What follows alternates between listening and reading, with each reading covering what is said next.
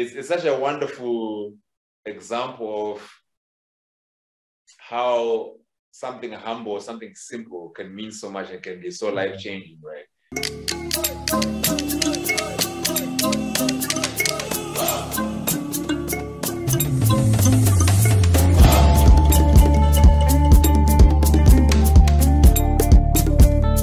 Awesome, man. Whereabouts are you staying in Cape Town? House sitting for a friend in Long Street, actually. Oh, sweet. Okay. It's funny how much of a bubble we were in, like because I was there, I just did my undergrad there. Yeah. I mean, we went to Long Street and stuff, but really didn't explore that much. So if you had said somewhere outside of like the student bubble, I would have been like, nice. That's cool. How long have you been in Cape Town now?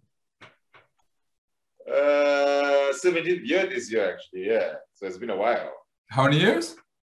17. Whoa. Okay. Hectic. It's been a long time. Like, I came for undergrad as well, same as you. Oh, I don't know about same as you, but I came for undergrad. Okay. And just kind of stuck around, yeah. Never left. Nice. That's amazing. And did you do a master's there too? I did undergrad to PhD at UCT. Oh, wow. Okay. I didn't realize you had PhD under your belt. Yeah. Sweet. And postdoc at Stellenbosch, yeah. Oh, wowza. Oh my gosh. That's... The man is a well-educated Zimbabwean, as many are. It's like... Yeah, it was a matter of like, oh, I can't get a job, I suppose I should study a little bit more then. Dude, I think that happens for so many Zimbabweans. Like, it's really, it would be interesting to like do an audit of like how many Zimbabweans kind of went through that. No, that's so interesting. So what was your sort of PhD in and your postdoc stuff? Loosely speaking, was molecular biology. Okay. I was trying to figure out how plants cope with stress, either like environmental stress or like infections and attack by animals and other organisms as well. Okay. So I was working on two specific proteins that turned out to be critical in the network that controls the sugar levels in the plant. So sugar is everything to a plant, because if you think about life as a plant, you can't really move away from stress, right? Like if something's eating you, you must just deal with it in whatever way you can. You can't walk away, right? Yeah. So they've evolved a bunch of different pathways that can deal with certain kinds of attacks. But all of those things need energy and a lot of sugar. So if your sugar regulation system is messed up, then your ability to defend yourself is messed up, and your ability to deal with stress is messed up. Yeah. So I found these two proteins that are useful in that general network of controlling sugar levels. And then what happens if you take away those two proteins, the mutants you have after the fact are all compromised, essentially immunocompromised, actually. Wow. So I've heard something along these lines. Is like a plant, say a tree or something, like an animal starts chowing it and it releases something like, I guess maybe one of these proteins, and the rest of the plant is like becomes bitter or something along those lines for an animal. Is that true? Is that a thing? Yeah, so it won't necessarily be a protein. There are proteins involved in that process, but ultimately it's usually some kind of volatile chemical, so something that spreads through the air quite easily. Imagine like you spraying an aerosol, say, hey, we're under attack, kind of vibe, like a can of whatever. So it signals the rest of the plant, but sometimes it also signals other plants in the neighborhood.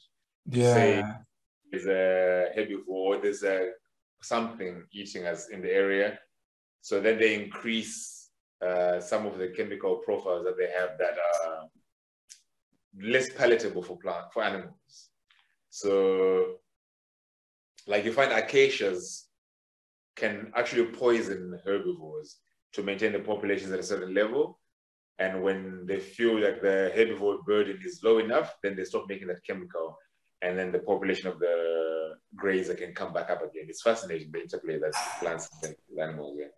And how quickly would that kind of happen if like something starts eating on a thing? How quickly could it spread to like neighboring trees that, hey, something's up? Anymore. It's been so long since I've had to know this kind of information.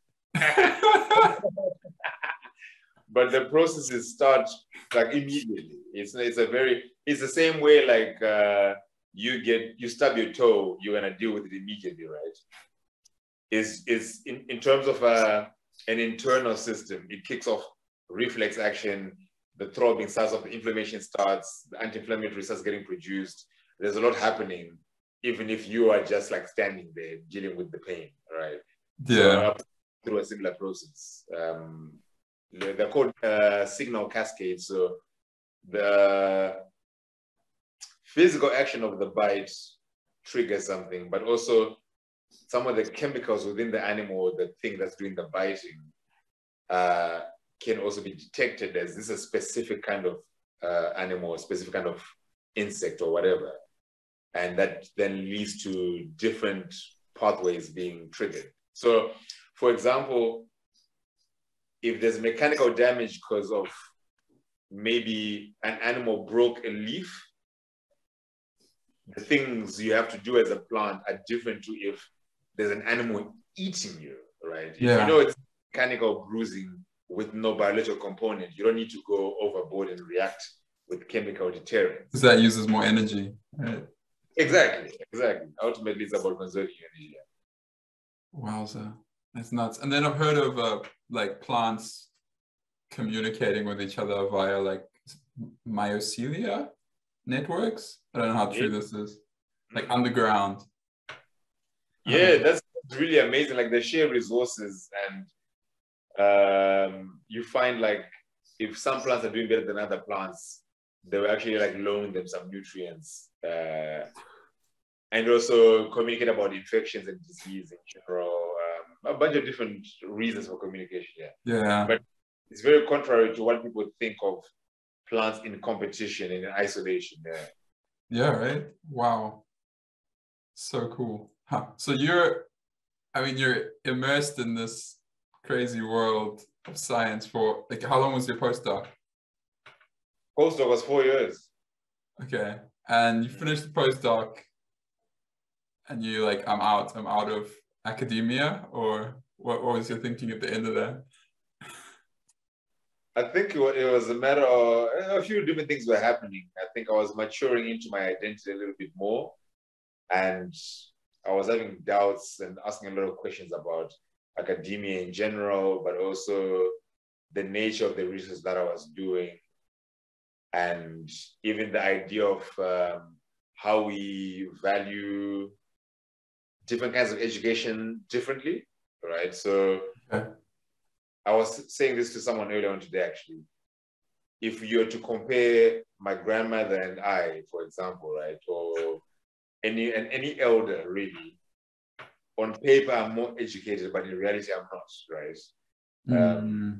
There's something really messed up with our system if we, let me put it, I know what it took me to get my PhD. Intellectually, it was a very easy thing to do. Mentally, it was a different story. Like the mental fortitude to survive the brutality of a PhD is a totally different beast. So I respect people who have a PhD, not because I think they're clever, but I recognize that the resilience that they have to endure that thing over and over and over years, it's something else. So I just got disillusioned around the academic space in general. And I was also ready for a new chapter in my life. Yeah, I've never been interested in having a career in one thing. So I knew I would have to I knew at some point I would leave the space, whether it was 2018 or whether it was this year or whenever. It was going to happen, yeah. Oh, like, how do you think of the sort of intelligence of your grandmother? Like I mean, obviously her experience was definitely different to yours, but kind of what stuff would you want to learn from her? Or like,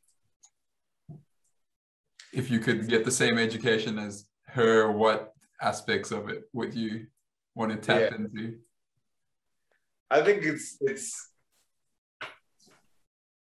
there's a lot of knowledge and wisdom in all these older vessels, all these elders, that in the context of the continent and in some parts of the rest of the world as well, this is knowledge that we know if someone dies, it's gone. It's not a matter of there are 30,000 people who can do this thing or know this information. And I remember when I was younger, being very against the idea of trying to learn some of these skills, even like traditional skill sets, like how to make, you know, those big mortar and pestles for like grinding maize, or like weaving baskets, or just like farming and gardening. You know, people who farm and you don't see a single calendar in sight. You don't see like any sort of documentation of the process, right? They just know their numbers. They know to plant now. They understand the weather patterns, the climate. Yeah. There's a lot of like decades worth of wisdom that you can't compare to someone doing geology or EGS for 3 years. And not to say one way is better, but definitely they have different advantages and disadvantages. Yeah. So it's the things that you can't necessarily learn in a room full of experts. It's that thing that they learn from someone who learned from someone, and it's just like millennia of wisdom. There's something about the scientific method, right, that we've convinced ourselves is this superior learning system. And if you say this is anecdotal evidence or anecdotal knowledge from the village, then it doesn't have the same weight. And I want that anecdotal stuff because that's actually like thousands of years of scientific experimentation, right? Yeah. But if you drink guava leaf tea, it will cure your stomach. Maybe your dosage will be on, maybe hit or miss here and there, but ultimately, you know, you'll be fine if you drink your guava tea throughout the day, you know? Yeah. So it's just like different kinds of wisdoms around the same problem. Yeah, because it's not like they were solving unique problems with their wisdom. They were just living and trying to solve the same questions all human beings have. Why am I hungry? Why is this so? How do I plan for the future for this eventuality? Blah, blah, blah. Is it time to get new clay pots? Do we know the elder who can make them for us? You know, it's like typical questions. They just have different answers to them, for example. Yeah. Mm. Like imagine learning about a rainmaker, right? Or apprenticing with a rainmaker, right? The way I look at it, it's not a mystical thing that they're doing. I think it's someone who really understands weather patterns. And yeah, they won't make the promise for rain unless they know rain is coming already. That's how I get it, right? Yeah. Like, yeah, give me 4 days. I'm gonna go make a plan for you guys. I'm gonna go do my thing and throw the bones and whatever protocols they need to observe. And then lo and behold, it rains, right? Of course, it's a stats game. They're playing a numbers game. And they got a way out, right? If it doesn't rain, then it's like, you guys didn't do this thing, or you didn't slaughter the goat, whatever, right? So but ultimately, to me, because of my own biases and because I've grown up in a scientific context, it's hard for me to understand their approach in a non-scientific way. So I try to find a scientific understanding of how they're doing it. And to me, this is a climatologist, this is a meteorologist who understands weather patterns. Yeah. They just don't have language to say, oh, the atmospheric pressure is at 16 bars with a low front, blah, blah, blah. Yeah. Yeah, and they need that kind of like performance or ceremony around it in order for them to like basically survive or get paid to do it, right? Like if they were like for them to be able to sit and study the weather, like someone needs to, they're not farming maybe the whole time, they're like actually learning about the elements. Huh. Yeah. That's their work for the community. Right? Yeah. 100%. So there's a lot of like prestige that comes with it, a lot of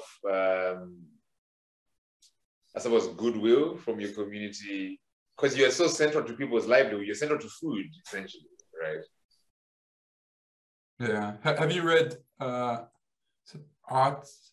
and the Zen and the Art of Motorcycle Maintenance? I think it is. I know about it, but I haven't read it. Yeah, it's one of those ones you see like on a list everywhere, right? At one stage, this guy's like going on this road trip with his friends and his son through America, and they kind of, I don't know, they're sitting around the campfire or something and discussing Native Americans' kind of belief in ghosts or something, and his friends, I think, are like laughing at it or like making fun of it, and he's like, but you believe in E equals MC squared, right? Like, yeah. And he's like, but can you see it? Can you see this equation that you like have so much belief in that it runs the world or whatever? It's like, no, you can't. So it's just an explanation of how things work. And it's different to what you believe in, and it doesn't mean that it's not true.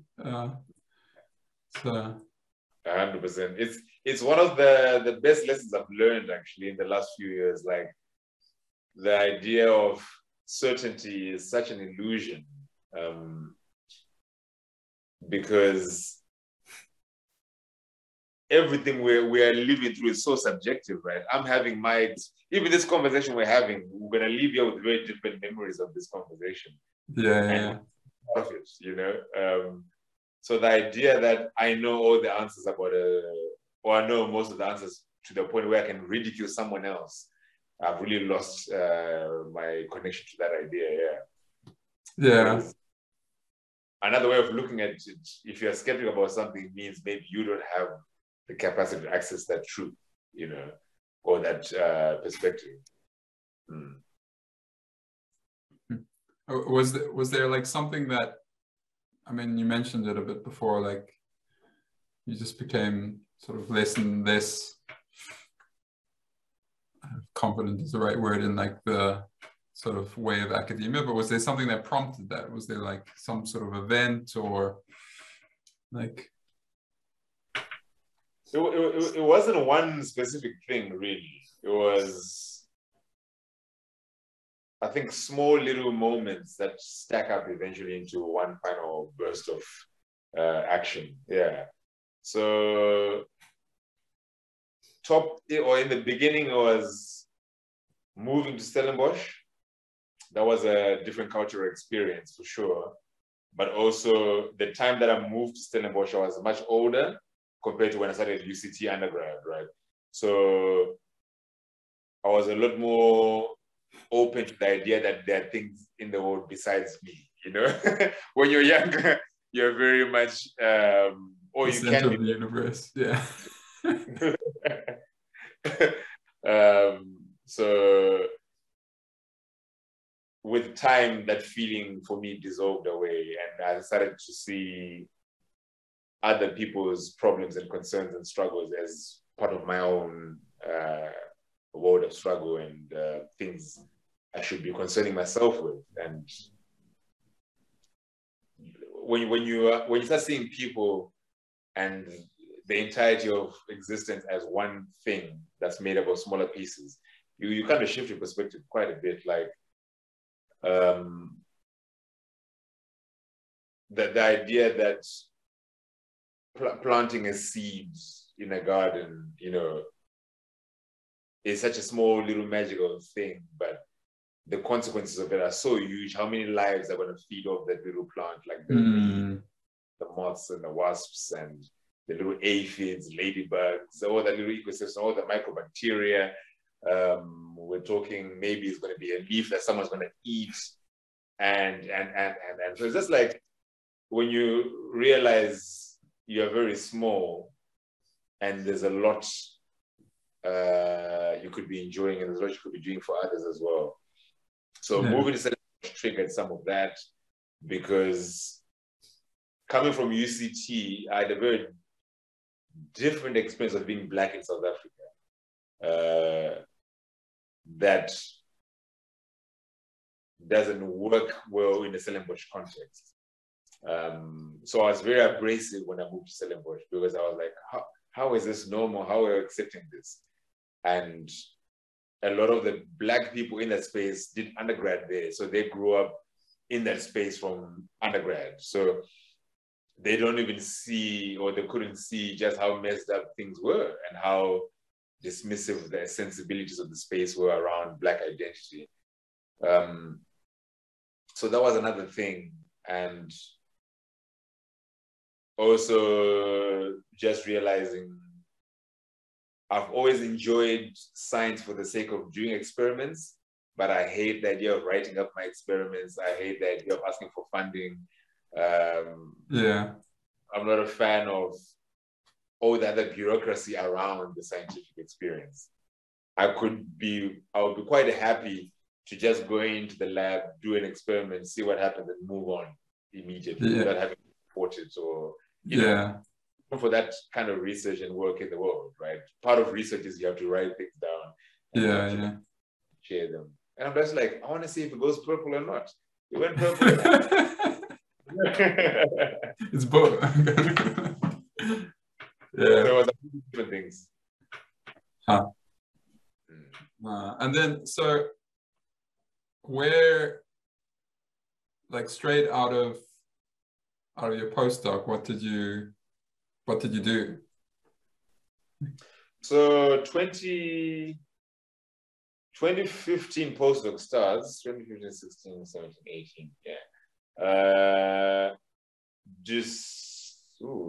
July 2018, I decided to start Tapiwa.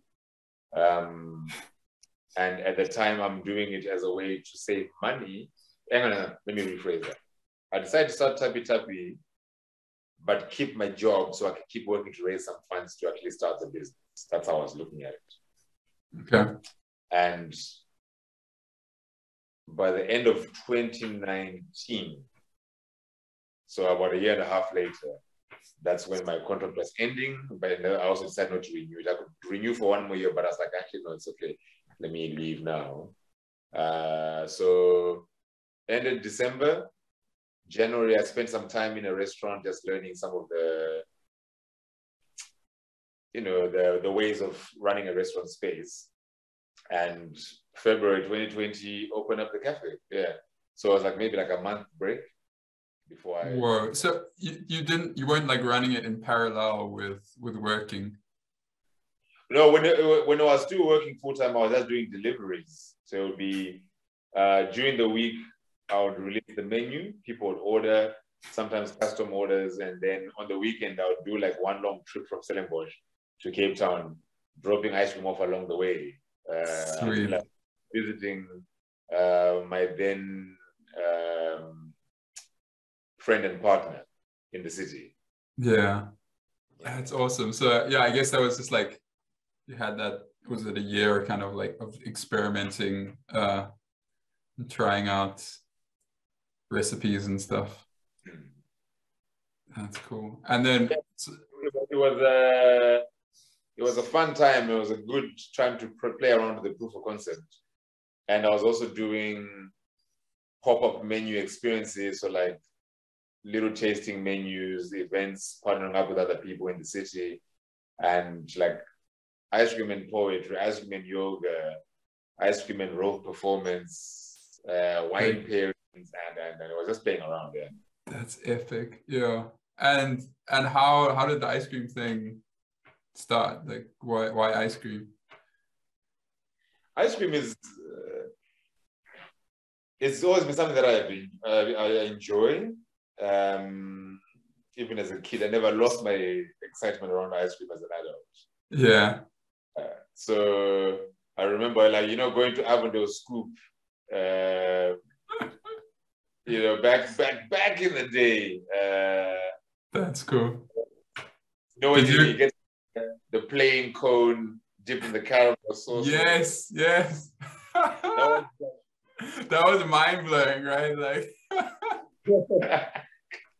that was like the top of the top of the top of experience of ice cream, man. Yeah. When I think back now, like it's such a wonderful example of how something humble, something simple can mean so much and can be so life-changing, right?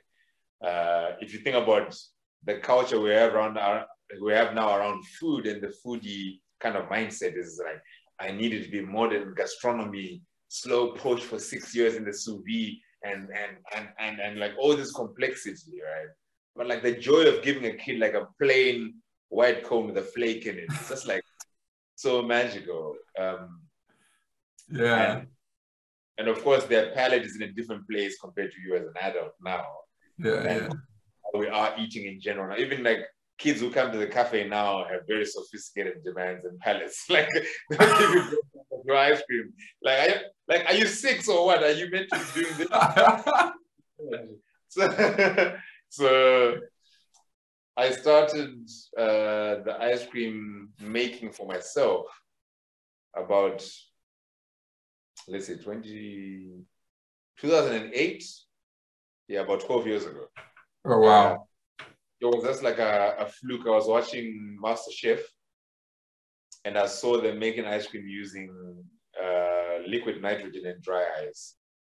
And at the time, I could get that at UCT on Upper Campus.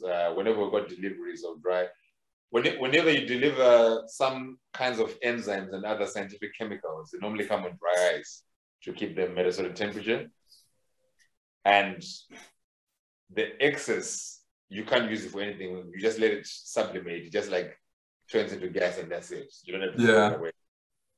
So I then made the connection to say, oh, we always get deliveries. Let me ask the delivery person to always give me some of the dry ice. Like, I make some ice cream at home.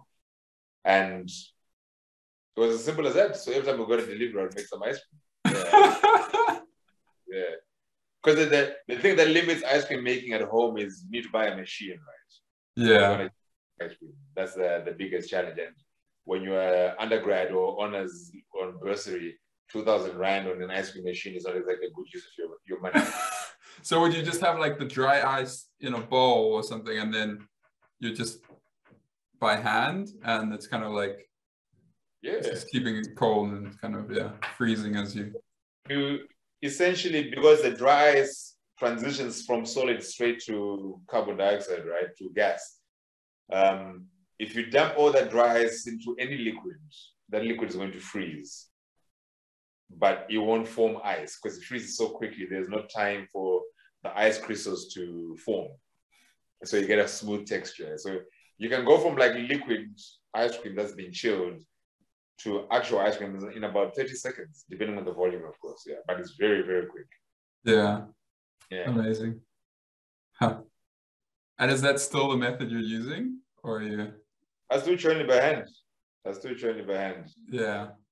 It's a nice way of controlling the texture, because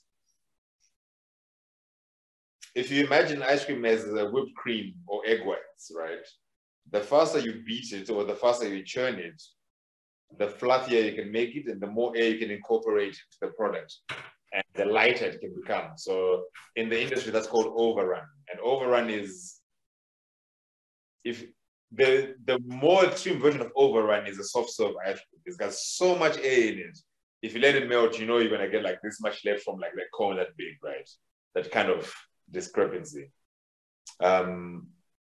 And if you're trying to teach people about new flavors, there are 2 factors that I consider important. Number one is the amount of fat in the ice cream. So the more fat you have, the more richness you have, but the less of anything you're tasting. All you're tasting is fat, and it feels fantastic. But if you think about dark chocolate versus a milk chocolate, it's similar experience. And then the second thing to consider is how fluffy is the ice cream. So if you think about candy floss, it hits your tongue, you get a hit of flavor, then it's gone. Same with the sugar, with the soft serve cone. You get a hit of sugar and fat and whatever is in there, then it's gone. But if you have a dense ice cream, it keeps melting and melting and melting on your tongue. So for the same size teaspoon, you have more weight within the teaspoon, flavor within the teaspoon. Yeah. And if you use a machine, it's very hard to limit the amount of air it's incorporating into it, unless you get a very specific kind of custom machine. Yeah. Huh. Plus also the machines are really expensive. So as a startup business, you're talking about like 100,000 rand to get a very basic commercial churner. Wow. Yeah. Sure. That's like 5,000 pounds. Yeah. It's not a small amount. And then with the business, did you, like, at what stage did you manage to break even? Like,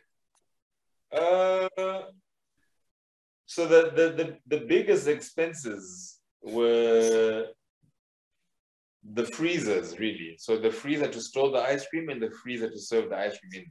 And that was like maybe 35,000 rand total. Then the rest is like containers and like pots and stuff. So maybe overall starting costs, I would say at the most maybe like 60K. Okay. So it didn't take that long to actually cover that number, even considering COVID and everything. Yeah. It was. Let me put it this way. I think I was only. I'd approached this in a very specific way. I wasn't trying to make that money back. I was just considering my own investment in myself and in the project, right? Yeah.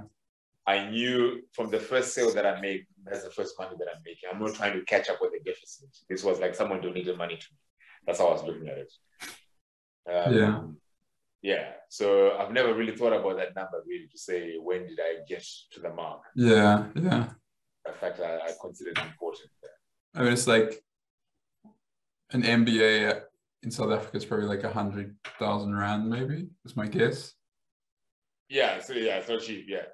But it's like an MBA because you're just you're gonna learn about business by just doing it, kind of thing. There you go. Of course, you take a bit longer to learn, and there are other lessons you can avoid practically by learning them about them theoretically, right? Yeah. Yeah, it's exactly that thing of like, I think you can get an MBA if you submit your business idea, right? You have to do some research work and some learning work, but I think they take businesses as part of the MBA experience. Yeah, I think. Huh. Interesting. Yeah. I think it's like a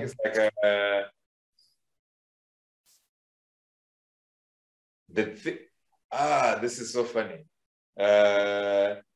I remember having lunch with my dad and a friend of his, and his friend wanted to do a PhD in music, right? And my dad he's not understanding what are the motivations there. Why would you do that, right? Because this friend happens to be Oliver Mtukudzi.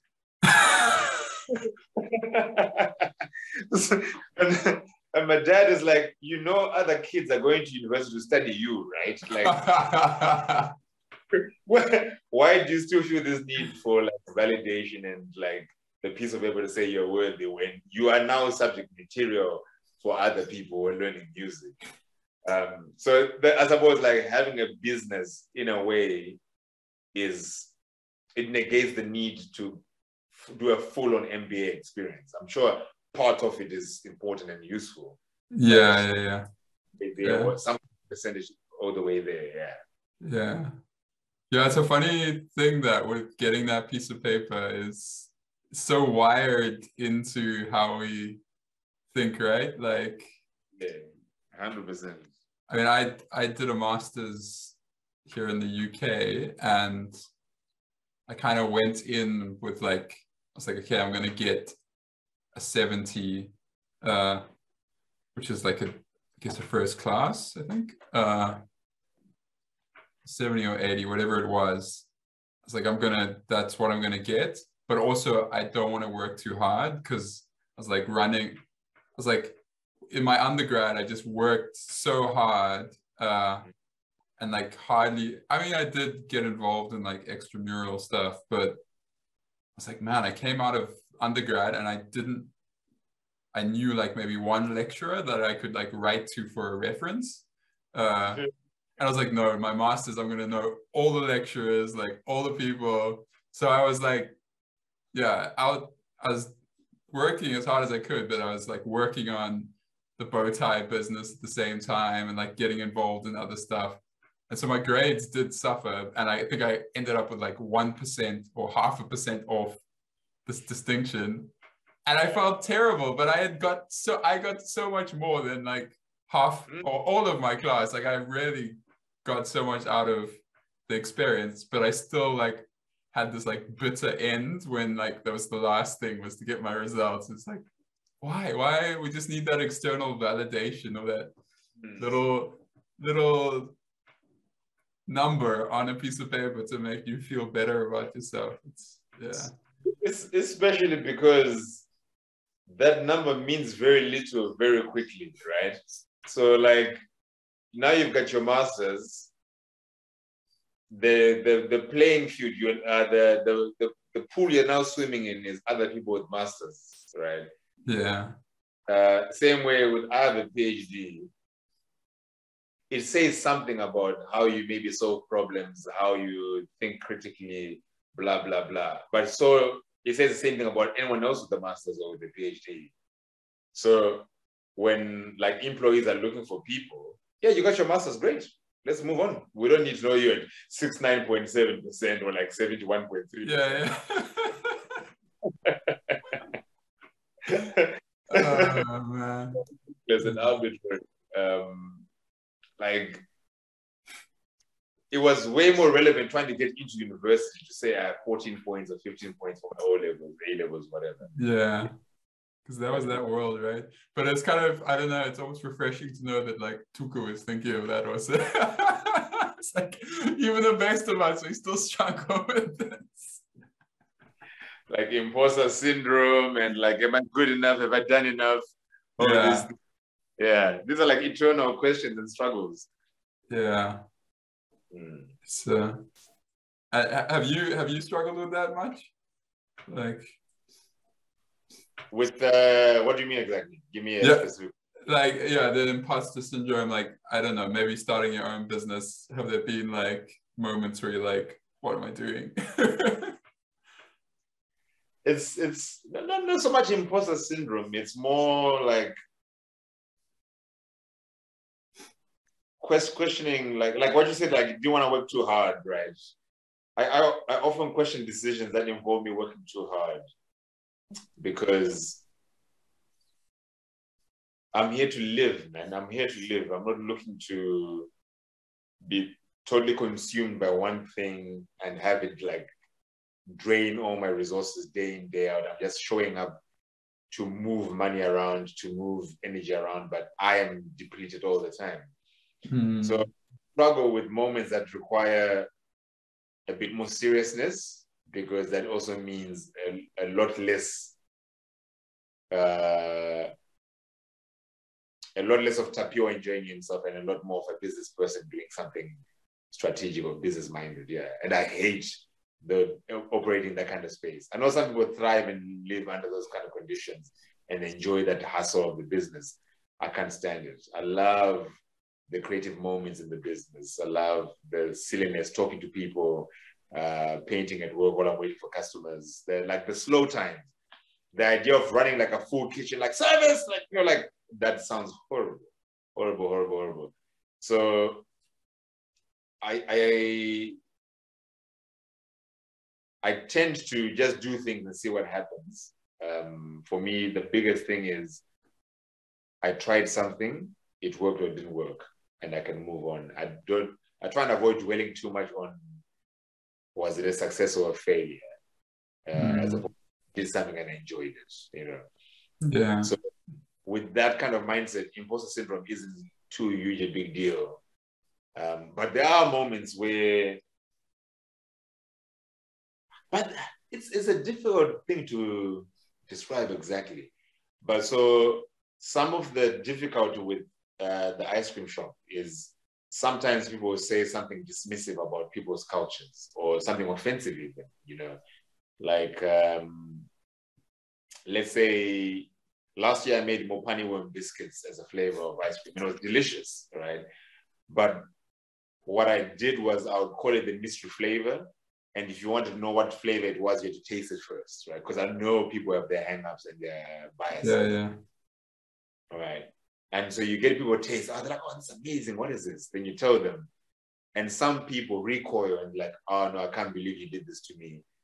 Even if they loved it, right? Yeah, yeah. And they want to take it back, but they can't take it back anymore. And in moments like that, where you can see someone is genuinely angry or offended or disgusted or disappointed about a flavor you've made. Meanwhile, there are like millions of people who eat that thing, you know? It's difficult to keep doing the work in the face of that kind of cruelty. Yeah. Yeah. So, imposter syndrome, but it's hard to stay strong and convicted or maintain conviction around your identity when your identity is so front of the house all the time and people casually say exactly how they feel without really thinking about what they're saying. Yeah. Oh man.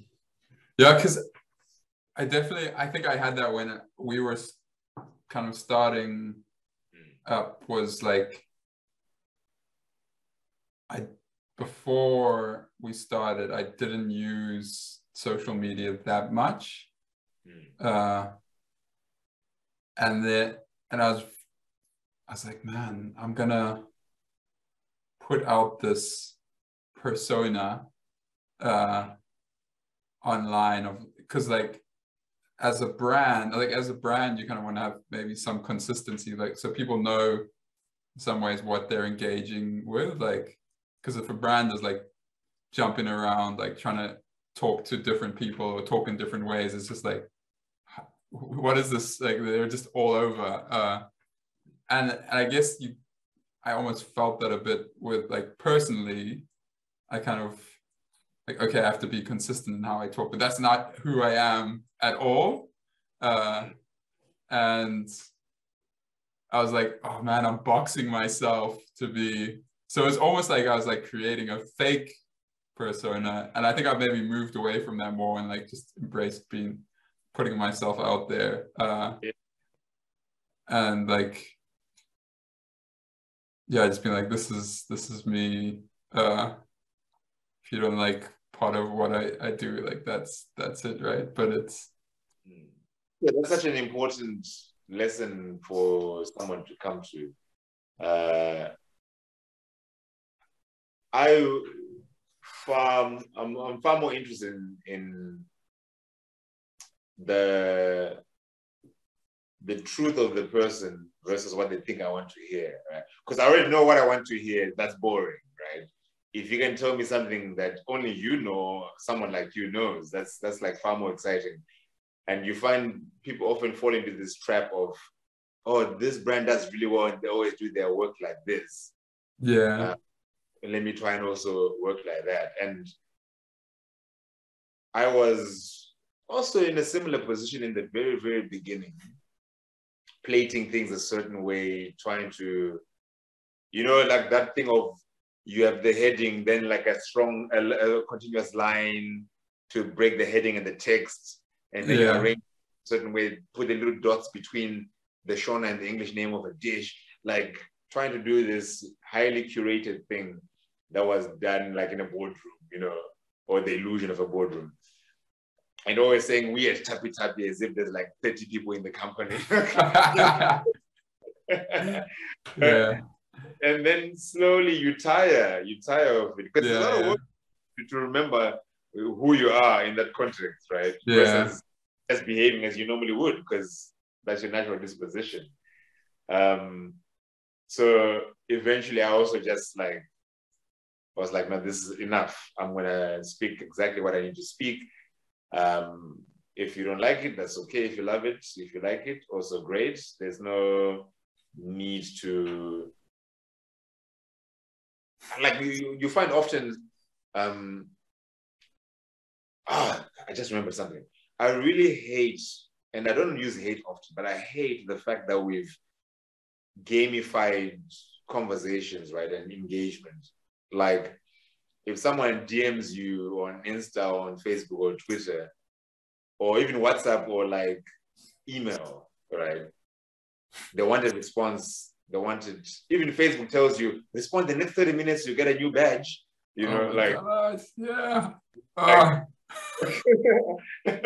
like all these ridiculous things that people feel an essential part of the experience of being a consumer, right? Yeah.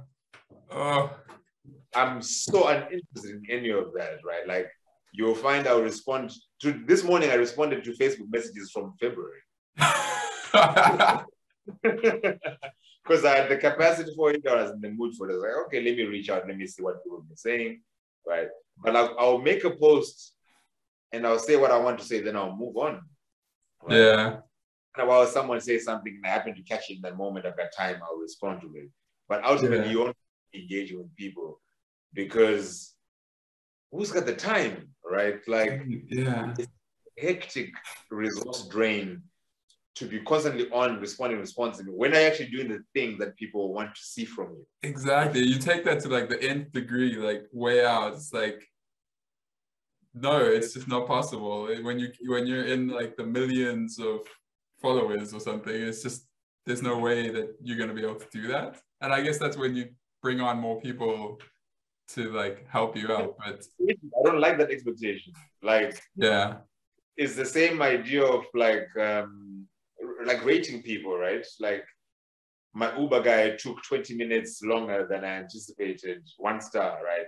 And there's no context to that 1 star, right? The algorithm reads it as 1 star, other users read it as 1 star, and ultimately you've changed someone's earning capacity. They're earning capacity from a really terrible job as well, right? Like, imagine winter in the rain on a scooter to get someone a muffin, bro. What are we doing? You know? And then you still go and say, yeah, no, 1 star. Despite all the magic that this person had to perform to get you a muffin. Yeah, like how incredible is it? Like, and we just take that for granted, right? It's like this incredible experience. Like, I got this bizarre like tiramisu or whatever. It's Italian recipe, but no, it didn't get you like 5 minutes sooner. So horrible, never again. You know. So at what point did you then switch? How many months or years into the social things did you realize actually this is draining? It's not really fulfilling me in the way I thought it would. When did you make that switch? I don't know if I fully have made the switch. Like, like I feel like I go in cycles and like burn out, and then like this is not sustainable. Like stop completely, and maybe go again.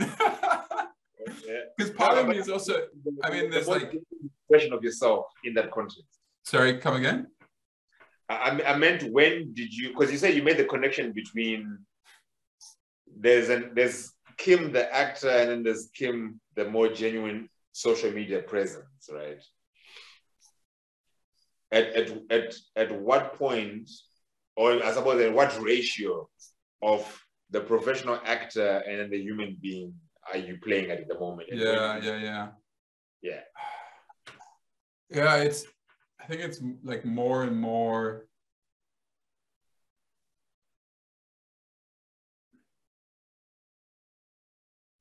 So this was my worry when I started out, was like, is there gonna reach a stage where I don't know the difference, right? Where I like become this thing that like, because like, for example, the bow ties, like I don't wear bow ties all the time.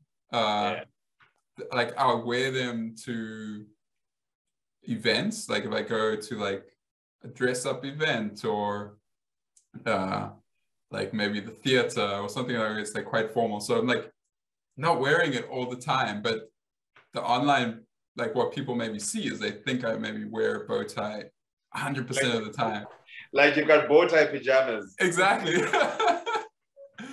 And so it's like, oh, like, should I be wearing that all the time? Or, and so you start like going, yeah. And also like you become vanilla, right? You like don't say sort of extreme things because you're like, okay, this has to fit into this. And yeah, so I don't know where I'm at. I don't know where I'm at with it. Like, I think more and more I'm just like posting what makes me happy. So, but that's also another thing, a side effect of social media is like, you can't post far out stuff because it gets you into like a conflict. And that conflict is just draining for me. And so I end up like, I just post stuff that's like pretty positive, and like that's kind of who I am to a large part. Like I'm like pretty upbeat, positive person, but there's definitely like stuff that's just kind of like outrageous, or like, I mean, just looking at the Zim government, for example, it's like, oh my gosh. And I could easily like spiral down this thing of like just being angry also. But then it's so draining. But that's kind of the design of social media, is like, once you get into conflict, like it spirals. And so I've been like pushed into this super positive thing because but in real life, I would probably want to have I would want to talk about that stuff, right? Like I talk about that stuff with friends and stuff. So yeah, it's a weird thing, and I'm still not sure about it. Yeah, it's so strange. And it's also, I guess it's like a powerful tool. It's like a really powerful tool, right? And it's like, is useful because you can like connect with those people who are interested in your super niche thing.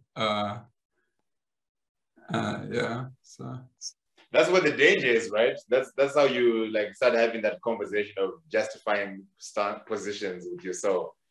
It's like same with money, right? But yeah, I can do so much with the money. I can do this, I can do that. Then you start suddenly, let's use this fabric for this particular tie.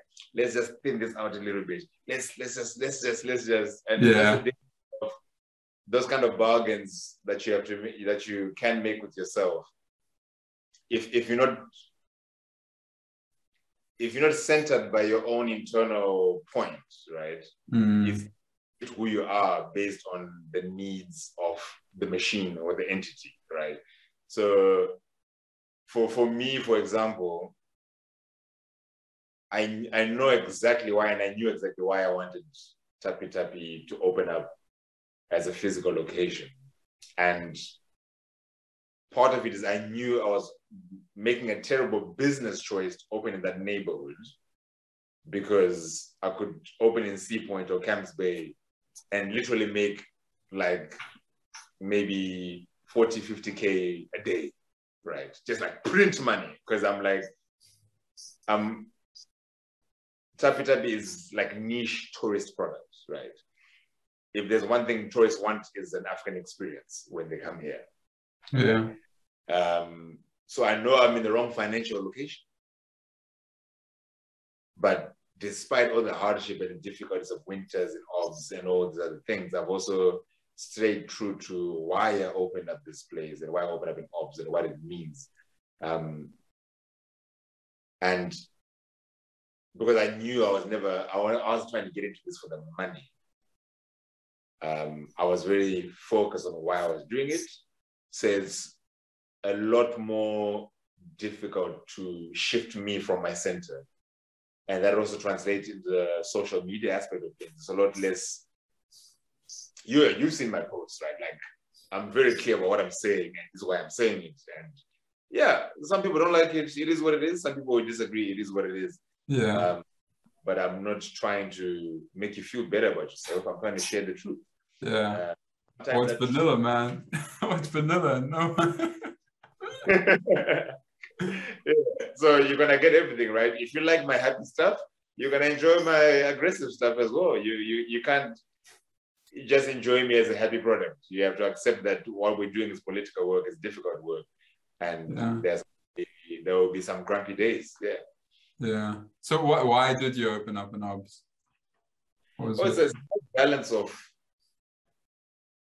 different kinds of people, like different kinds of wallet capacity, different kinds of racial profiles, foot traffic, driving traffic. It's accessible because of all different kinds of public transport can make it to obs. And I knew because of the spatial apartheid in Cape Town, we've got a legacy of a lot of the really nice things in the city are in nice neighborhoods where primarily it's not Black people who live there, right? And I wanted to be a bit more accessible to Black people. As much as a lot of my market base is still white people, I know I'm a lot more visible, a lot more accessible to a lot more Black people, because it's I remember going to the waterfront once, right? And for the listeners, the waterfront is like a shopping mall along the harbor in Cape Town, all right? And it's one of these really big places, like very grandiose idea of wealth and shopping experience and being seen in public doing waterfront things, right? It's got that sort of air to it. And I remember a taxi guy dropping me off, but he had to come in with me to get money for the ATM. And he grew up in Cape Town. And he was like 26 at this point in time. And that day was his first time inside the shopping area of the waterfront, right? He's always dropped off people there, the car parks and all that. He's never been inside. And he had such an amazing experience of this moment. He literally said to me, I'm gonna bring my family here for Christmas just to see this place, you know? And that was like such a violent, like, awakening to the city we live in, you know? Like, someone's idea of a Christmas celebration is to come and see the waterfront, right? Yeah. Like, what are you talking about? This is just like shops, right? Yeah. But it says so much about this country. It says so much about Cape Town. Yeah, it's like something you just take for granted. 100%. So I knew I do want to exist in a place where a Black person will get to me once a year, and they've made effort to come to me. Yeah, that's not. Yeah. And also, yeah, it's not even for your customers. It's like I'm just imagining like a little kid who's like living in obs and walking past your shop every day and like seeing, oh, this dude who's like running an ice cream shop, like that's cool. Like I could do that, but that visibility also. Visibility and representation for sure. And even like the idea that they can come in and look at the menu and laugh because the experience of children's innocence and making fun of the ridiculousness of the menu, right? Yeah. They're laughing not because they think you are doing something ridiculous you should be ashamed of. They're laughing as, I can't believe this man is doing this. I had a Masi last night, now there's a Masi ice cream. What are you talking about, right? And they're laughing, it's unbelievable. But it's amazing and awesome in the true sense of that word, like awesome, like awe-inspiring to that kid. Like they can't imagine this, right? Whereas like a more jaded adult or more grown-up person will laugh because this is so stupid. What are you doing? Yeah. Yeah. So I knew opening up in obs would also open up to that kind of possibility for a kid who grew up knowing, yeah, these should be the flavors of ice cream I eat because I live here. Yeah. Almond and pistachio and guava or whatever else, right? Yeah. Like, grew up seeing you in menus, then it shouldn't be a big deal to say we're going to go have African ice cream now. It should be the normal boring experience of this city. Yeah. Let me go have Italian, you know? Yeah. Oh man, so interesting. Wow. And what about like the art side of things? When did you get into art? So the art is actually the first thing. That's like from when I was like 4 or something. I've always enjoyed creating things in general. So whether drawings or crafty things like making bracelets and chains, like I just naturally would pick up things and start messing around to see what I can make. And I was never trying to make spectacular things. I was just making things because I like to make things, you know. And so I used to do a lot of like portraits, but like from my head without a reference, and I would just try to draw random faces. And then in high school, I met a friend who had amazing handwriting, a really, really amazing handwriting. And I remember looking at my handwriting, I was like, oh yeah, my handwriting is trash, eh? Like, I need to do something about this. And I copied his handwriting. And I got so good at it, people would be able to tell who's And then we got into calligraphy and would start doing like typography and like lettering and just like playing around with we did like a lot of clothing labels. Like, this is my new label. It's all about this, the logo, and it's called blah, blah, blah. And we'd have these little diaries full of sketches and full of drawings. Wow. You know, and started coming up with their own alphabets. This symbol stands for A, and this stands for B. And you're like making all these little alphabets that you using to encode your own secret language. And I just grew more and more in love with handwriting. And at any point, I'd have like 300 pens, you know, like different colors, different nib styles, fountain pens, marker pens, big pens, fine point, thick nib, clutch pencils. Like, would like make like cheat sheets for exams, like with like a 0.1 millimeter pen, like like it was like a skill, you know. So we got to a point where we're like machines, like you could write as if it was typed, and it was something that I really enjoyed. And I've never been the kind of person who holds on to their creation, so I make stuff and I give it away or I throw it away. But I wish I'd kept some of that stuff because it was like beautiful stuff. And so varsity came along, I kind of let go of the art and focused more on the studies and a bit of the cooking. So it was actually throughout varsity, I used to do a lot of drawing, and my handwriting I maintained my practice as well. But in the post-grad years, I started doing less and less of that until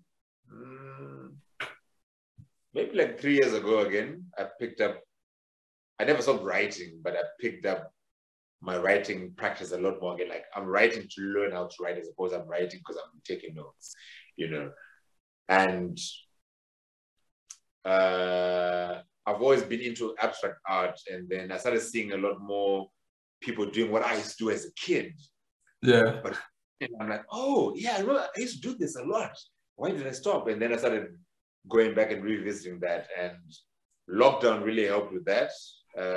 And that's when Kashikiro started. So, and Kashikiro is like my kind of calligraphy that is very spontaneous, and I use it to tell African stories, like creation stories, mythology stories, or like philosophy. So the bigger picture says something about a particular tribe's belief system or whatever, but the individual shapes and letters within the script don't have a literal meaning, and it's a lot more freeing. It's like spontaneous, And I call it Kashikiro because Kashikiro is like a small little spirit medium. So it feels like something I'm receiving from somewhere else, and I'm passing it on to you, and then I move on. I'm not the one creating it, but I'm facilitating some other things, expression through my hands so that you can see it and it moves forward. So that's kind of like how it's now developed now. And it's fun because it's allowed me to lean into the work that I'm doing with Tapi Tapi in a different way.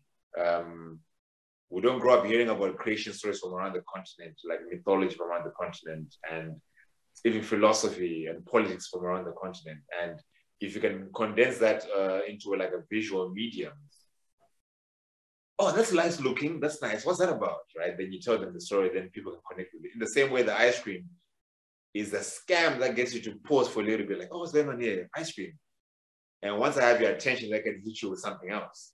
So you look at the page, and once I have your attention, read the blurb, the caption. Oh, there's more to this. There's actually like hectic stuff about this story.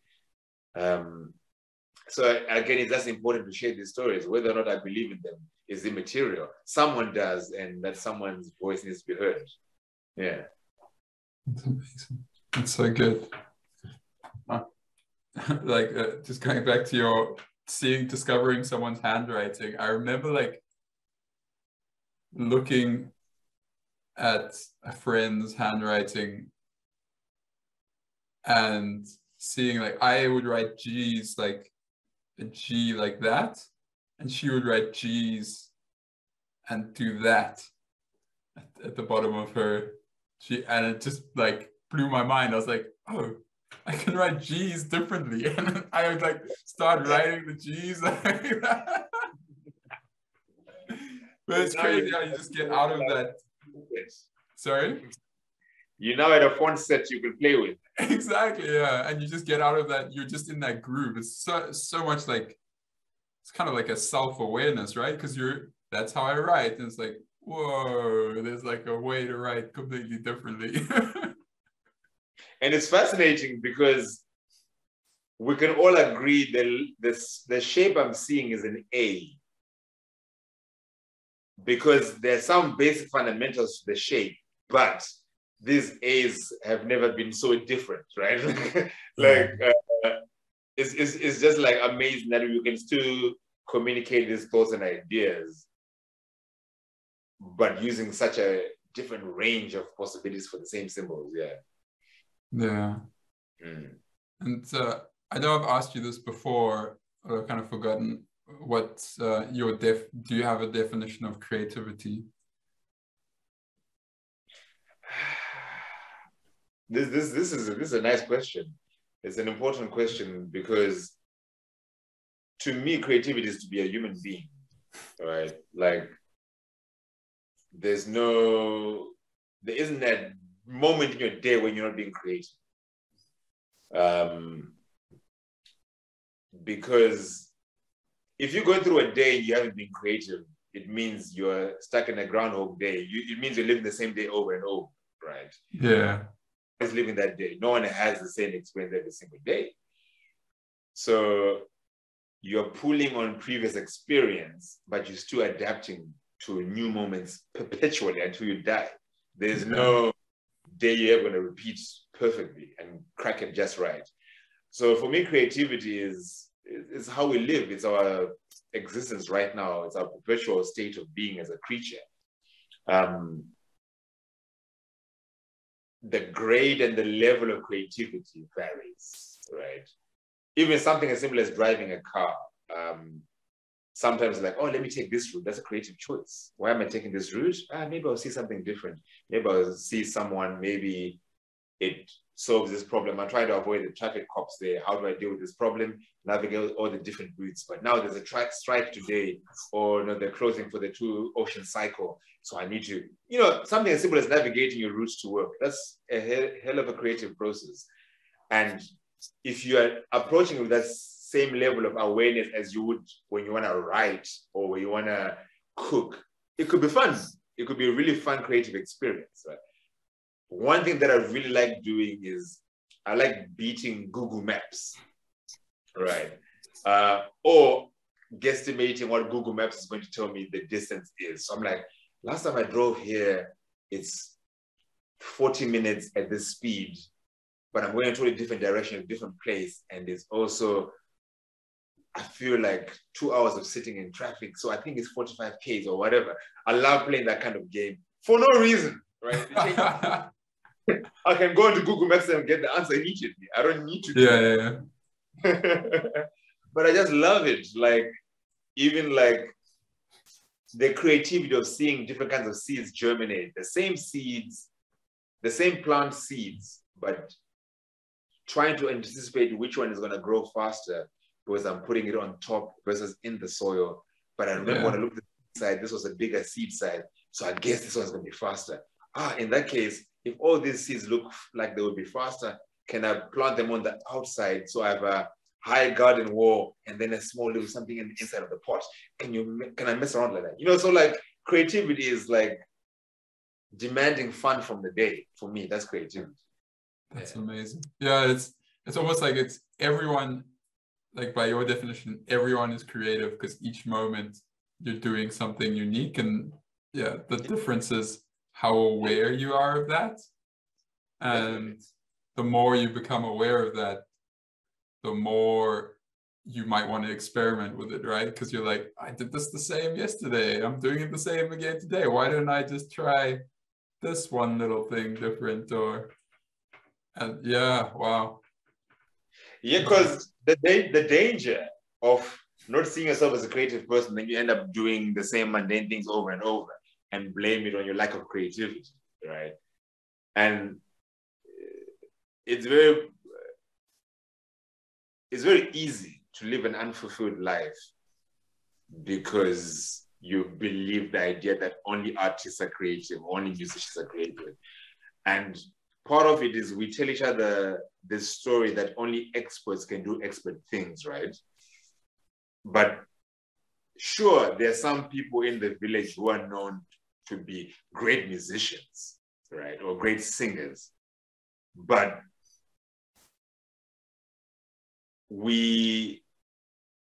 it doesn't stop everyone in the village from singing when they're working, no matter how terrible a singer they are, right? You know, like with the old school mortar and pestle, when you're doing the thing, people are singing songs, you got a rhythm going, not because we're trying to do a performance here, because it's a good time, you know? Yeah. And if there's one thing I hate is people try to tell me to stop singing because I don't sound good. You can go to hell with that. Right? I'm not singing to sound good, I'm singing because I can, and it's liberating, exciting, and it's free, and it's expression.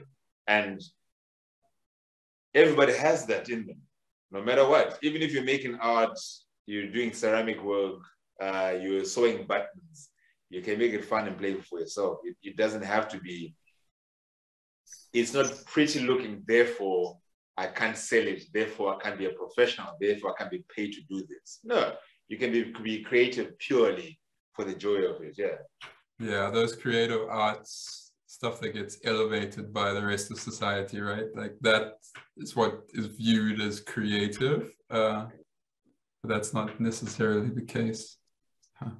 No, and in fact, a lot of those places are very stifling, right? Like of creativity, because if we take food, for example, part of one of the fun moments in my space is when trained chefs come in to taste the ice cream, right? And some of them are really excited and they're open and they go for it. And some of them are like, but it's not like French custard, eh? Or it's not like, you know, why don't you do a little bit of this to make it a bit more like this? And I'm like, you're missing the point, right? Because a lot of these professional creativity spaces, even with music, you can only sing la, la, la, la, la, la, la. You can only dance like this. What are your ballet forms? If you're a modern dancer, only dance like this? You know, like you spend so many years being broken of all creativity to get the fundamentals and the foundation. At some point, you then realize I wasted so much time learning this. And now I'm trying to do my own thing. You know, when you're trying to like you go like to, I think is it the McKay? There's a school of painting, I think it was the Michaelis Menten School of Painting or something like that, or whatever, right? Every single person who comes out of the institution, you can tell they went into that institution because they look the same. They've been trained in the same way of painting, right? Then you have to try and develop your own style after all that. And there's a benefit to having these institutions, but there's also a cost. The cost is we're making cookie cutters who once in a while have their own flair, right? One or few people will come out of that and they just shine and they can leave from the dogma they learned and do something amazing independent. But ultimately, we're making robots, even in creative spaces. Yeah. Same in spaces. Yeah. Yeah. Yeah, that's a crazy thing. It's like,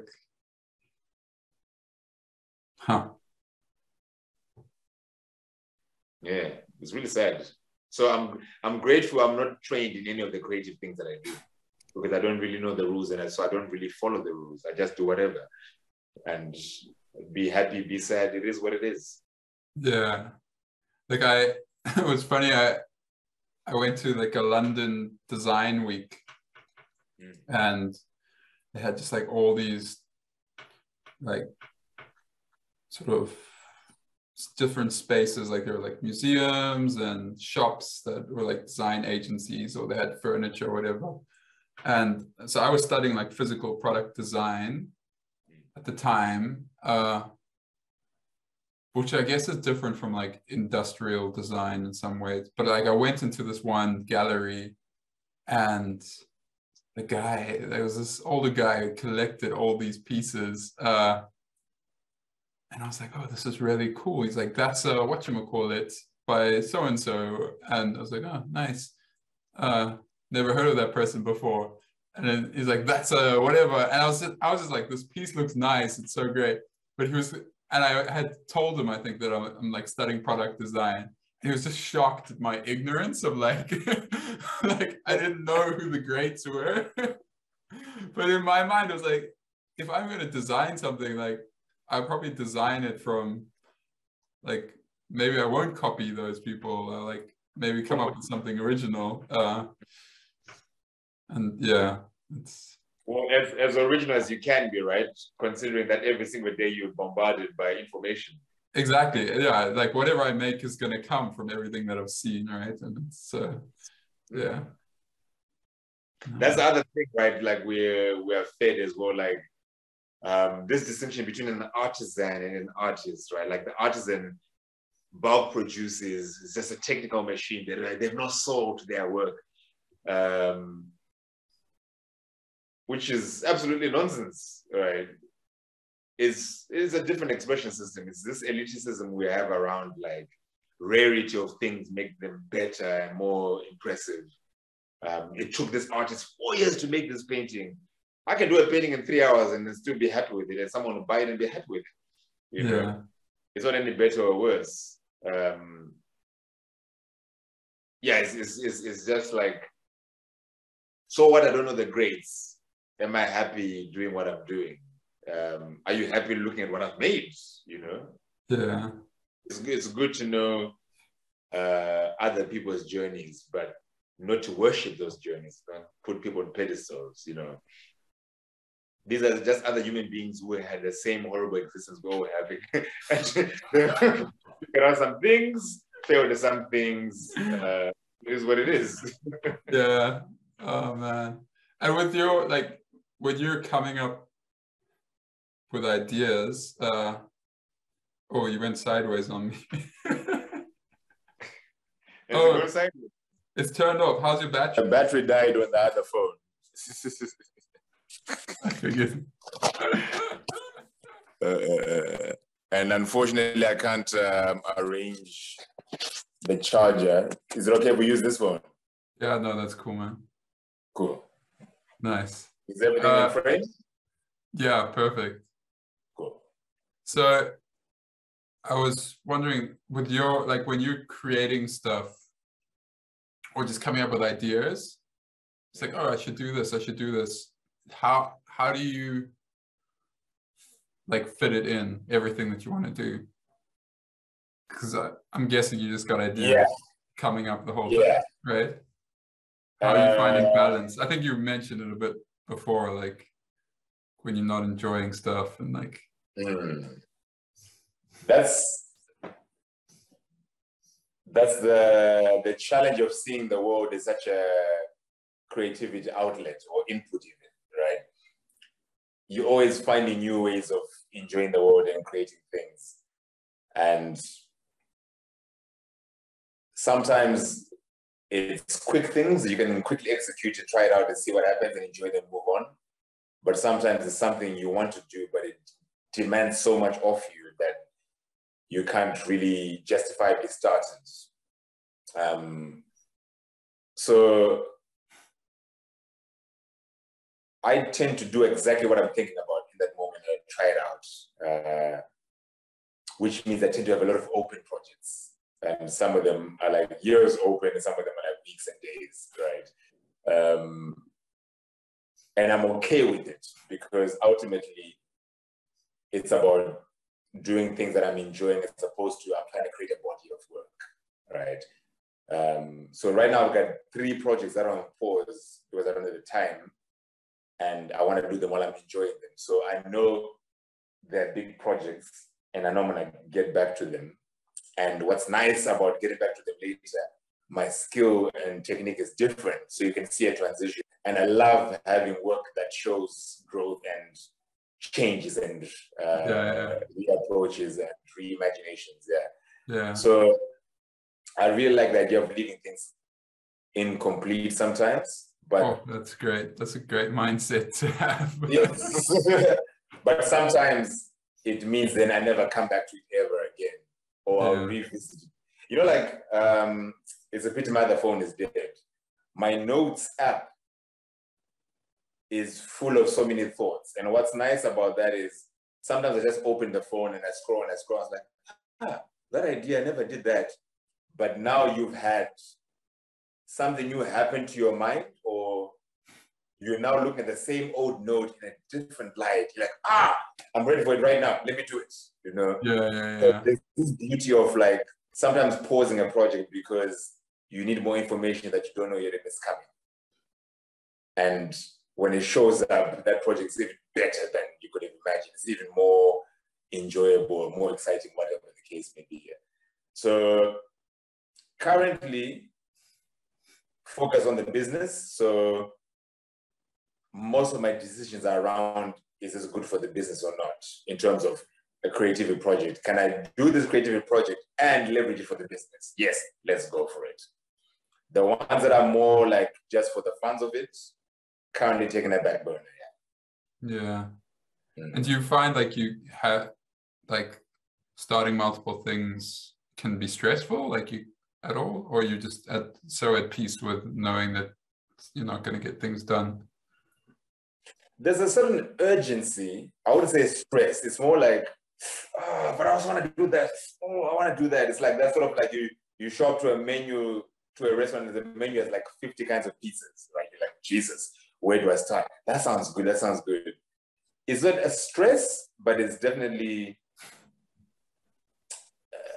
uncomfortable. I'd say like there's a discomfort in knowing I'm more than one person and I have so much amazing internal things that I'll never release into the world, but I wish I could put them out there. Yeah. So it's just like almost like FOMO from your own life. Like I wish I could do more. You know, like I've also started. So the counter to that for me is FOMO, which is fear of missing out on now.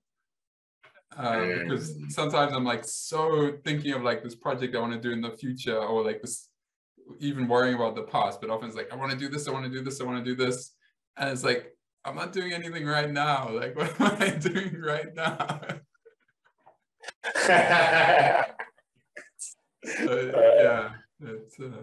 Does it keep you awake at all? Do your ideas keep you awake or wake you up? When I've latched onto a really good idea, I know it's really good because I'm struggling to sleep.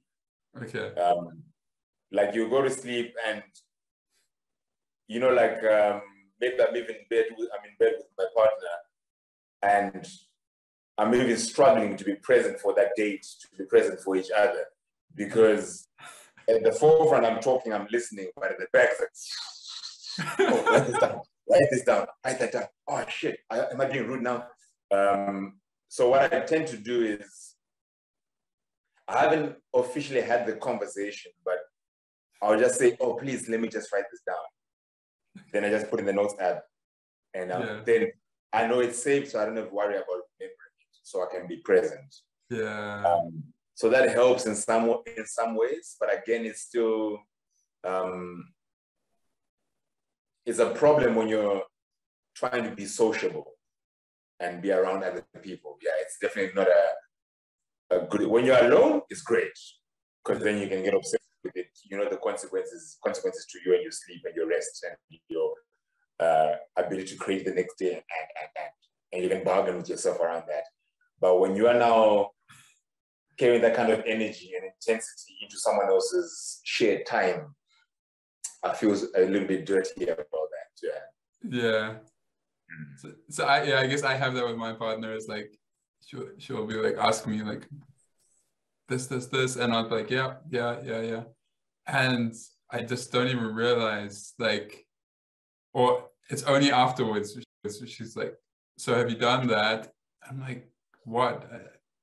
And I was just so like engaged in what I was like thinking about, or like I'm like looking at my screen or something, but I'm replying at the same time. It's like this auto like just and I try not to do it, but I'm doing it. So yeah, you know what that's like? I don't remember in Iron Man when Tony Stark was downstairs and he sent the robot upstairs as if he was inside the robot, but he wasn't.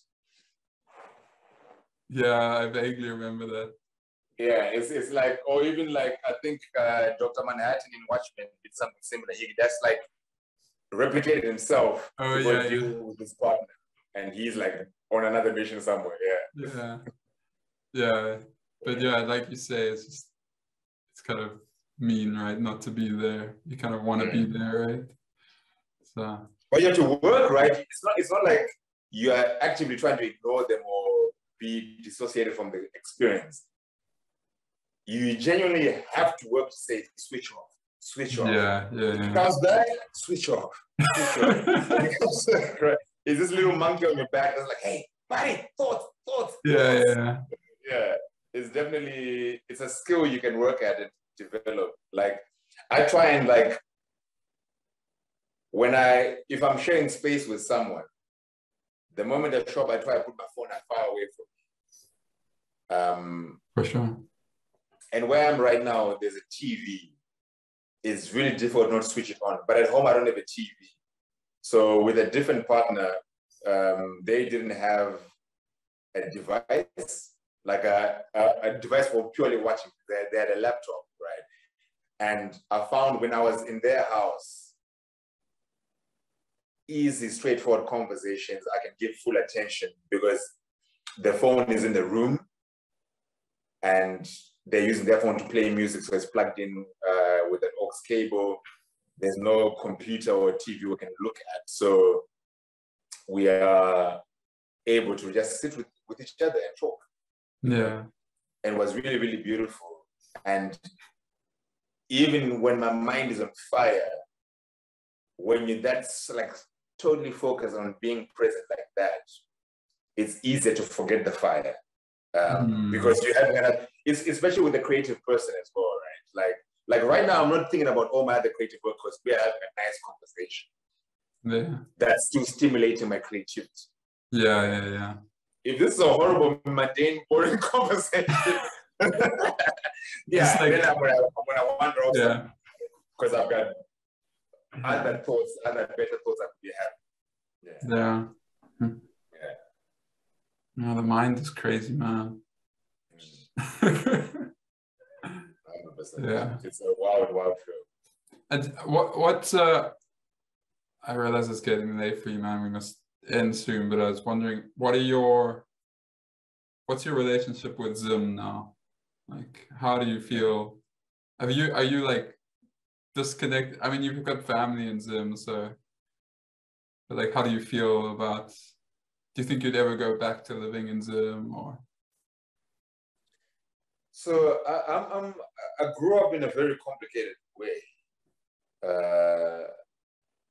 My idea of home is exactly where I am. It's not where my people are from, it's not where my people are. Because I grew up in a very communal context, whether at home or at school. So I was always kind of equally close to everybody, but not close enough to feel attached to somebody. So I don't feel any sort of attachment to Zimbabwe or even to my village or to my mother's house, my father's house. Like, these are just places. And in the same way, I don't feel attached to Cape Town. I can leave Cape Town tomorrow, you know, and go settle somewhere else. So, and I've lived here half my life, just for some context. Yeah. So Zim is interesting in as much as it's another African place, right? But I could equally leave right now and go to Tanzania and have a similar experience and feel fulfilled in the same ways, because I'm surrounded by blackness and I'm celebrating blackness and I'm enjoying blackness. So that's to say, like, there's nothing particularly drawing me to Zimbabwe, especially because I don't see the need for that classification to say I'm a Zimbabwean and I'm a Shona person and I'm a Kore person. The one term that I do associate with myself is I'm black. And that means I'm African to me, right? So ideally, staying on the continent is on the cards. I wouldn't want to leave the continent, I don't think, as a permanent move. But the idea of going back to Zimbabwe, not particularly appealing because of a few different reasons. Number one, I haven't seen enough of Africa to justify moving back to Zim. And I want to leave Cape Town so I can see the rest of the place. Because I can trace a bunch of my roots through Malawi, Tanzania, and Kenya, Uganda. So I would love to see all those places, to see a familiar difference, but also I'd love to go to, like, Tunisia. Looks nothing like Zim, sounds nothing like that. Like, what's that like? What's a black person going through, you know? But also the challenges of living in Zimbabwe as well. I have no desire for that struggle. Life is difficult. Life is difficult under the best of circumstances, and I'm trying to avoid difficulty that I can avoid, yeah. And I know going back home is going to present a lot of opportunities for excitement and growth and happiness, but also going to provide a lot of opportunities for hurt and pain. Yeah, and I'm just not interested in that, yeah. I have a relatively easy life if we're putting it into perspective. And I find my easy life very difficult. Yeah, it's really interesting that you're at that kind of like point where half your life has been lived outside Zim. I'm like rapidly approaching that. Well, it's maybe 4 more years, but it's like, whoa. It's interesting. What are you, like 31 now? Yeah, 31, 32. So yeah. No, it's cool. Huh. Yeah, I guess it's kind of funny. Something that a thought that popped into my head there was with you saying, like, going to Tanzania and sort of being in a place with black people, how I don't have that with, or I'm not conscious of that with white people so much. Or maybe I am, or maybe I've just always been surrounded with white people, like in little bubbles. And yeah, it's a weird thing for me, having, like, the UK is not a culture I necessarily identify with, but a lot of the way I was raised is like based on the UK's culture. Yeah, it's. I was talking with someone about this earlier on as well. Like, I was explaining to him I am more white than I am black in a lot of ways, right? Like, but I mean Africans in general, right? Either you've got Belgian, essentially I'm of British descent. Some people of Belgian descent, some of Dutch descent, some of like German descent. In that way of like all the things that a very normal part of our day have nothing to do with home, nothing to do with this place. Yeah, you striving for that piece of paper and that distinction of first class. But even like the mundane things, as simple as like even like the clothing you wear, or like the idea of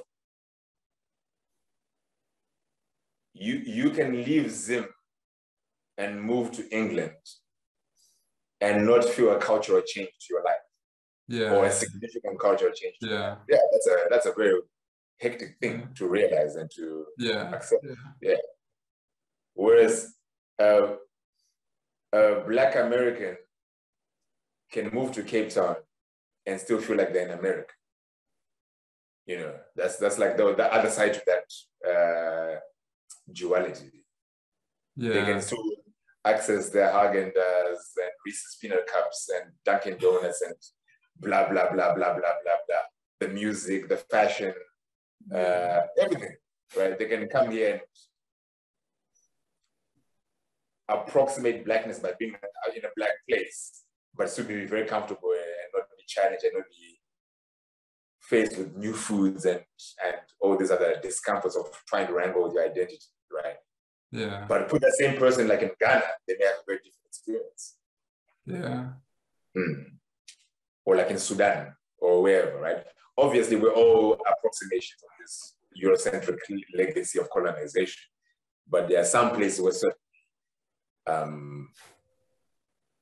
you're gonna feel a lot more at home than others. Yeah. And it's going back to the idea of vanilla, and it's like a funny how it goes with the color also. But you just don't get flavor, man. You're just the same, losing out on that flavor of life. Like, it's true. It's true. I always tell people who ask me like, where can I buy some of your ingredients, like the food that you're using or the spice that you're using? And I always say, ask your immigrant friends, and you can see the ones who don't have immigrant friends. Yeah. By the way they react, you can see this person has no idea of anyone who's not white in their life. Yeah. Or I say like, where Ghanaians shop, or ask your black friend, right? And sometimes I say to see how they react to that statement. Like just to provoke them a little bit. I'm saying what I need to say, but I haven't said it actually. I've just said something else, but you've got the message, right? Like sometimes people come with their family, for example, right? And let's say it's a white family, and the kids are the ones who decided that they wanted ice cream, and they saw this ice cream place. And they come in, they're excited, ice cream, yay! Then they look at the menu like, oh no, you made a mistake, right? And you can see the parents now trying to navigate that situation, right?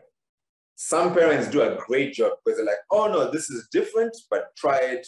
These are flavors from Africa. We are Africans.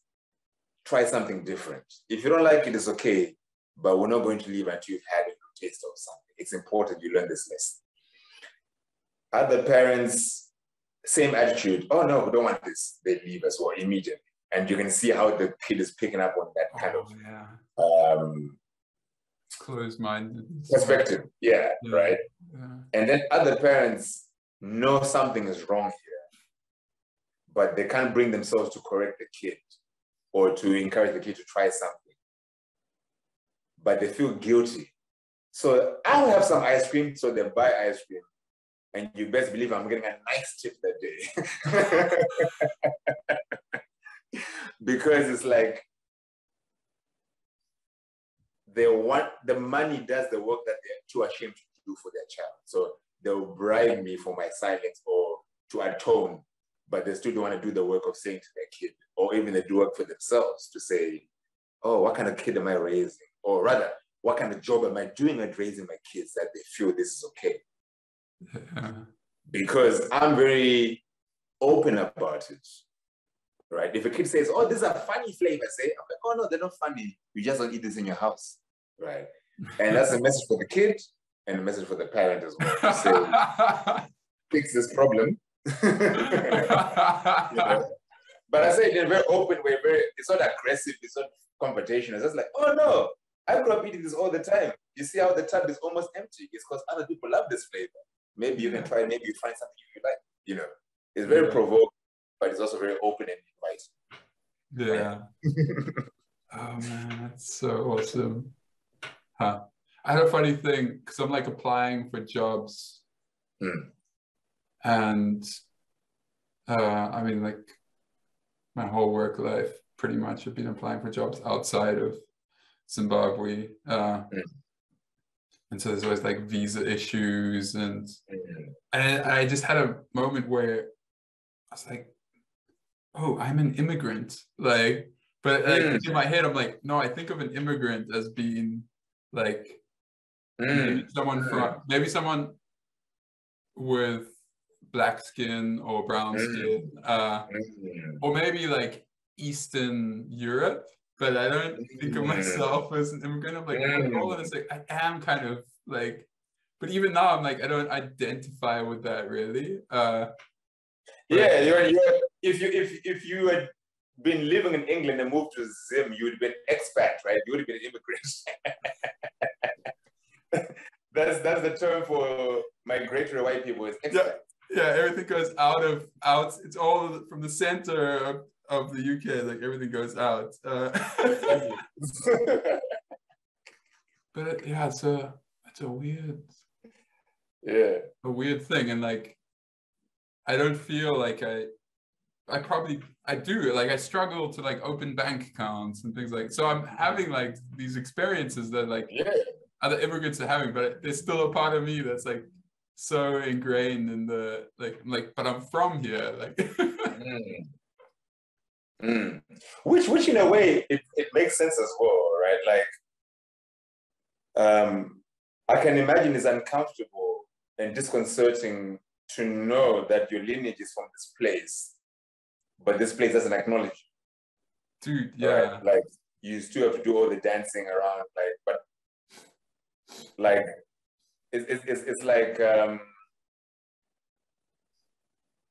like someone who's in Ndebele from Zim coming to South Africa and not being welcome, but their people are South African origin. They left South Africa, right? Yeah.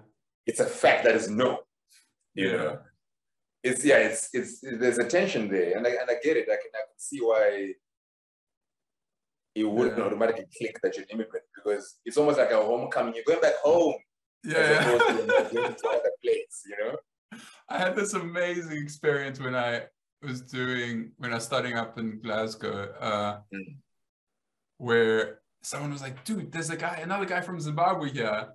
You gotta meet him. So I go up to this dude, and he's a black Zimbabwean.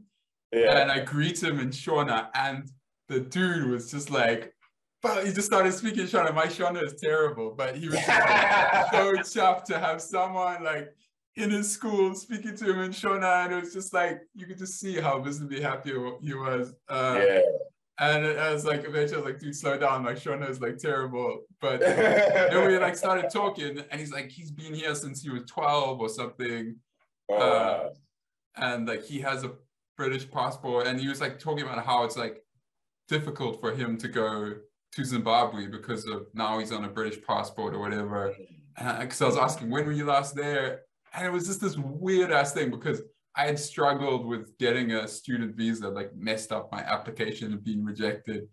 And it's like, it's so bizarre that he's struggling to get to Zimbabwe and I'm struggling to get to this place. We're struggling to get to the places where we kind of originated from. But in the recent history of our lineage. But, it's just such a bizarre, like. Wow. Yeah. I had a similar feeling, or a similar world, kind of universal feeling. When I got my permanent residence in South Africa, I remember feeling very conflicted about it. Like, it's like an official accepting that for all the different reasons, we all can't easily go back home. It was like an official, like, yeah, you don't have a, like, how do I put this nicely? The safety of going home is not guaranteed. You have to go to such a length to avoid going home, and how sad is that, right? Like, Yeah. it's one thing to say I want to leave Zim because I want to go explore the world, of which I do. But if the understanding is you can't go back for whatever reason, I mean, you can go back anytime you want, but practically speaking, what does that look like? Yeah, it was a very, like, I was glad to finally have my papers, but also like really sad that how many more people are making this decision every month, every year, you know, like, yeah, out of necessity. Yeah. Yeah. Yeah, the whole border system and visa system is can of worms. Yeah. That's wild. Listen, man, I need to get going soon. Yeah, sorry, Taps. Yeah. This has been good, man. Thank you. Thanks so much. We'll have to do it again sometime. No We'll worries, have some more to say. always, hey, Lee, don't get me started, bro. I always got shit to say. Yeah. No, it's Thank you very much, man. Yeah, we'll see you soon. Cool. Hopefully I'll come back to the mother city at some stage. Sweet, bro. For sure. Gotta taste that ice cream. Hey, the promise of this. Amazing. Cool, Tap. See you, man. Yes, bro. Have a good one.